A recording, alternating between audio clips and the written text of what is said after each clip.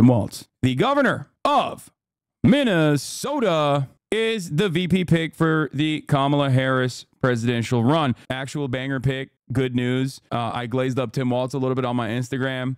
Posted one of my older videos on him and the Democratic Farmer Labor, whatever the party in Minnesota, which I think is a sick ass name for a party. They're not just like the Democratic Party. They got labor in the name. They got farmer in the name. You already know what it is. Posted another sick ass photo with this man. I'm glazing him a little bit too hard. I know I'm glazing him a little bit too hard. I know if your boss looks like this, you don't need to worry about AI taking your job. He's a football coach who ice fishes and protects women's rights to choose and trans people too. Like he's solid as hell. He's so solid, it freaks me out. Like it just like freaks me out that the Democrats actually went with the smart choice and not like the scared pick. They're pulling the socialists as a house on Walz too. Oh, hell yeah, dude. Oh, hell yeah. They got nothing. They got fucking nothing. First of all, he's not a socialist, bro. Shut the fuck up. He's the governor of Minnesota. Like, you can't say stuff like that. These guys are so fucking brain broken. Oh my God. Everything is falling in line, dude. All the cards are in place. Virtually every single thing. That's how you know they're failing big time. Okay. If you want to know, the Democrats are doing so well because the Republican messaging on this front have been so fucking bad. They're so bad. It's so bad. They're talking about how he like taught in China for a year and knows how to speak Mandarin. It's like they're gonna be calling him a fucking Chinese spy. They're gonna say he's the Manchurian candidate and shit. You know, they're really just gonna push away what remains of like the rest of the normal people living in the fucking Rust Belt. Yeah, he's a big Diet Mountain Dew boy too. He's a big dew head. Nothing better than getting a nice day started with some one Minnesota Diet Mountain Dew. My goat, dude. Hearing you glaze Walz, maybe bet 50 on him at 600 plus 600. So you made me like $300. Thanks, goat. Yeah. I'm gonna need a cut from all of the fucking predicted Andes in the chat who just come in here, listen to what I have to say, and then fucking make decisions off of that and go to the betting markets. Y'all are gonna need to actually gift some subs back to the community. The Democratic Party doing actually smart moves has like broken my brain a little bit too. It's not just the Republicans that are brain broken. I'm brain broken as well because like I don't ever expect this shit either. You know what I'm saying? Like I'm so used to them being dickheads that it like literally broke my brain a little bit too. We have one more major development. Vice President Kamala Harris, the presumptive Democratic nominee now for President of the United States, has selected Minnesota Governor Tim Walz to be her running mate.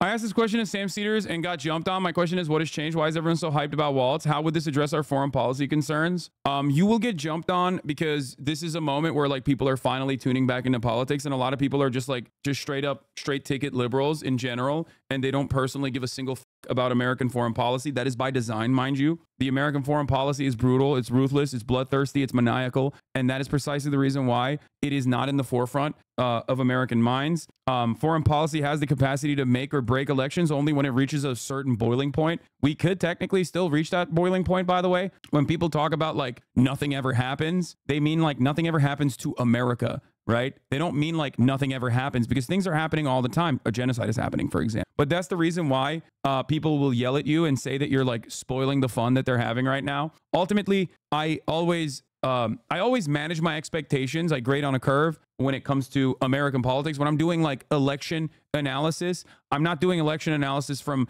simply my moral perspective, even though I'm very honest about my own personal motivations and my own personal, moral opinions, my own morality. I almost always try to associate it with like electability so that the broader American base of support develop a better understanding. But in terms of this changing the outcome of American foreign policy, I don't think there is any sort of, so you're just sheepdogging for clout? Yeah, that's exactly what I'm doing. And not because I also personally think that like marginal improvements in the right direction make ease of access for labor union participation and organizing ahead of time in a country where there is no organizing, in a country where if you say I want paid family leave, they call you a fucking socialist and say that you have killed 100 guerrillion people. This is obviously significantly better than the former option that we were locked in with. Most Americans do not care about foreign policy. And if you bring it up, they're like, oh, fuck you. You're a radical. You're a piece of shit. Even though you're right. You're not wrong. Right. As far as foreign policy goes, do I think Walz is going to be like all that different from the average Democrat? Probably not. OK,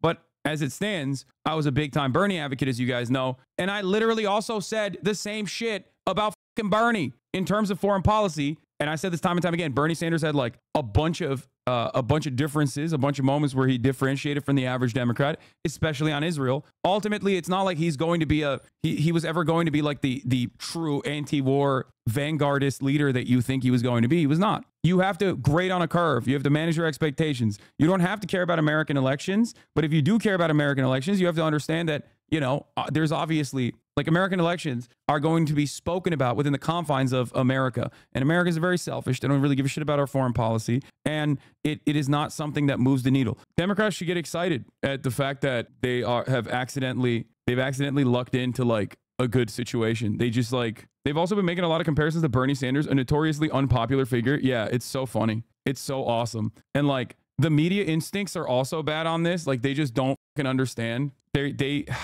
Man, what a turnaround. I know. In what appears to be just a month-long sequence of W's from the Democratic Party, just doing basic decency and competence and not like objectively trying to fucking gaslight the entirety of the country on shit that they can literally, physically, visibly see. Instead of fucking doing that, they were like, hey, how about we act like a party that wants to win a fucking election? What if we were to say, this guy that was at the top of the ticket, the current Democratic leader is too old. Everyone can kind of see it. Maybe we should swap him out for a younger, more vibrant, more dynamic candidate that isn't like dying. And there was resistance to it. There was resistance to that. And yet Nancy Pelosi fucking pulled through. Nancy Pelosi unlocked Ultra Instinct and did the damn thing that I have never seen the Democrats do ever, honestly. Okay, I've never seen the Democrats behave like a competent party. They swapped out Biden right after the RNC, right after Donald Trump had been shot,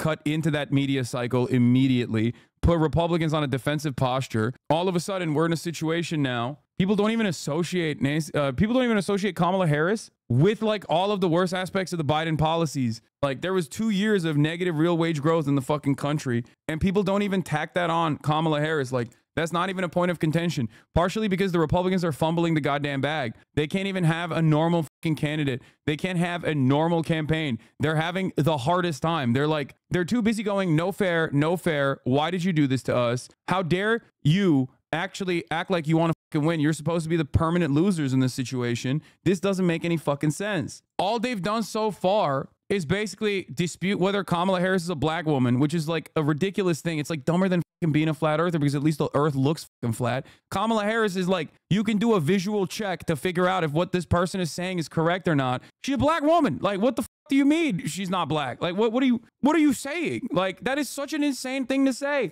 And like, that's what they're going on with. And JD Vance has an entire library, like a Lord of the Rings extended director's cut, entire like 8-hour-long sequence of podcasts that he's appeared on. And he goes on there and he's talking about how like women that don't have children are sociopathic actually and should be like forcibly bred in camps. Like, what is happening? What are you guys doing, dude? What are you doing? Like, you forgot. You're suffering from your own success. You literally forgot how to run like normal campaigns. Yeah, this is the moment. This is something that, it's so funny that Walz is the pick, because progressives, even fucking leftists, have been writing for the Minnesota Democrats for quite some time. Like, I myself have offered some coverage on that, like way back in the day. As soon as there was a one-person majority, like one-seat majority in Minnesota, they went to town. They went nutty with it. They were like, oh yeah, no more hungry children, actually. Sorry, sucks to suck. Yeah, we're going to do paid family leave. We're going to do all these things, like no more captive meetings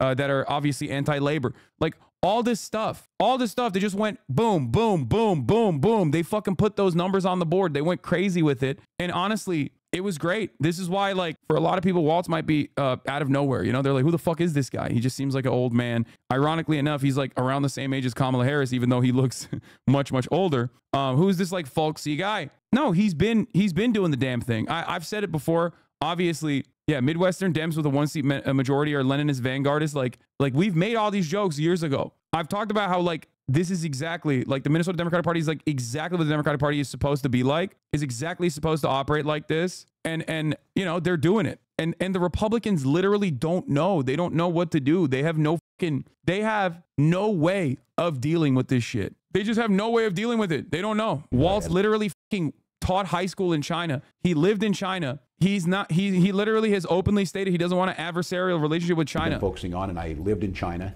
and as I said, I've been there about 30 times, but if someone tells you they're an expert on China, they're probably not telling you the truth, because it's a complex country, but it's critically important for us. I don't fall into the category that China necessarily needs to be an adversarial relationship. All these guys can cope and fucking seethe. And by the way, all the Republicans are coping and seething. He's a football coach. He was a teacher. He was a veteran. He literally fucking sat on a bunch of committees, including I think like the Veteran Affairs Committee. Like he is, and also on top of that, even in all the way back in like 2007, I believe, like he literally was like way back in the day, he was already like anti-Iraq war as well. Like he's got interesting takes.